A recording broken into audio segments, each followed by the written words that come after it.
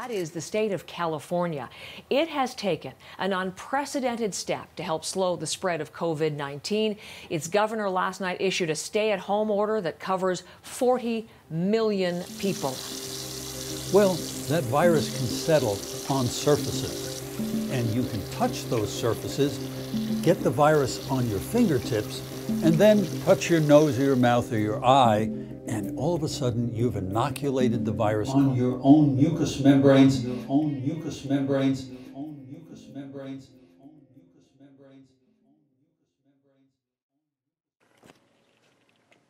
I just spent the last couple of days designing this thing to not touch my face, and now it's time to build it.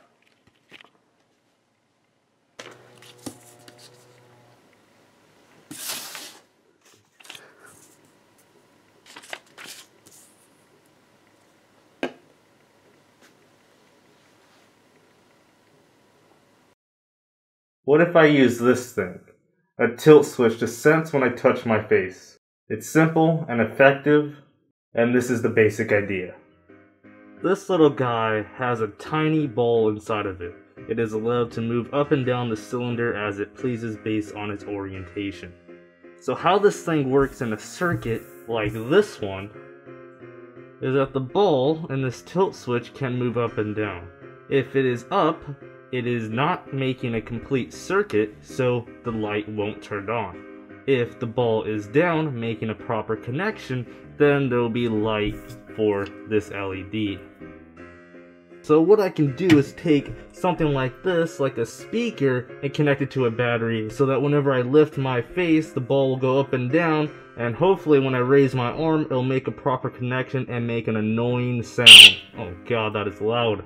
We're probably not going to use this is too loud, but you get the idea.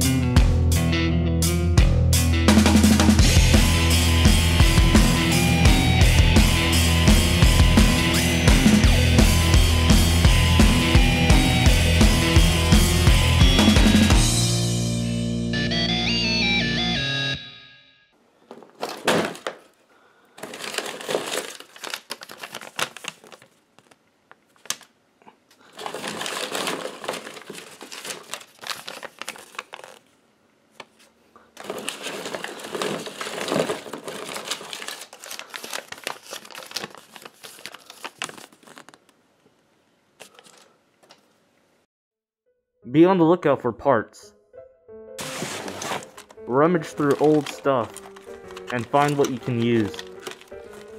This means broken oscilloscopes,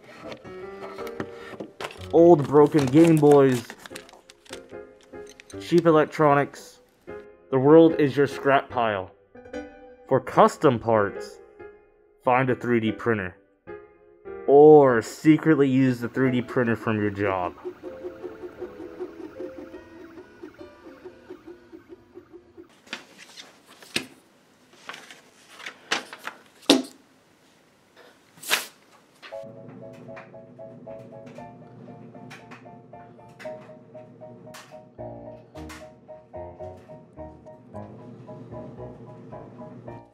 Realize electrical schematics are king. Accept the fact that you suck at soldering. Hot glue is your best friend.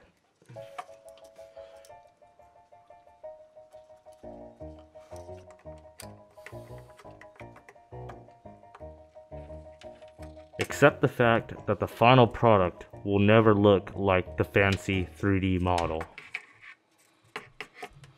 Well, here's the final product. It looks something like this. It's nothing stylish, just going to take away from your Rolexes, but it's needless to say that this thing barely works. Half the time, it sucks ass, really. It will probably give you the coronavirus. And essentially, it's my design fault that I didn't recognize the possible implications of having a tilt switch, and that's because I could still touch my face by you doing this. Like, it's not beeping or anything like that. But if I rotate my wrist, I can now hear that I'm about to touch my face. And you can tell by this design that any way that I rotate my wrist, regardless if it's near my face, it's gonna make a sound.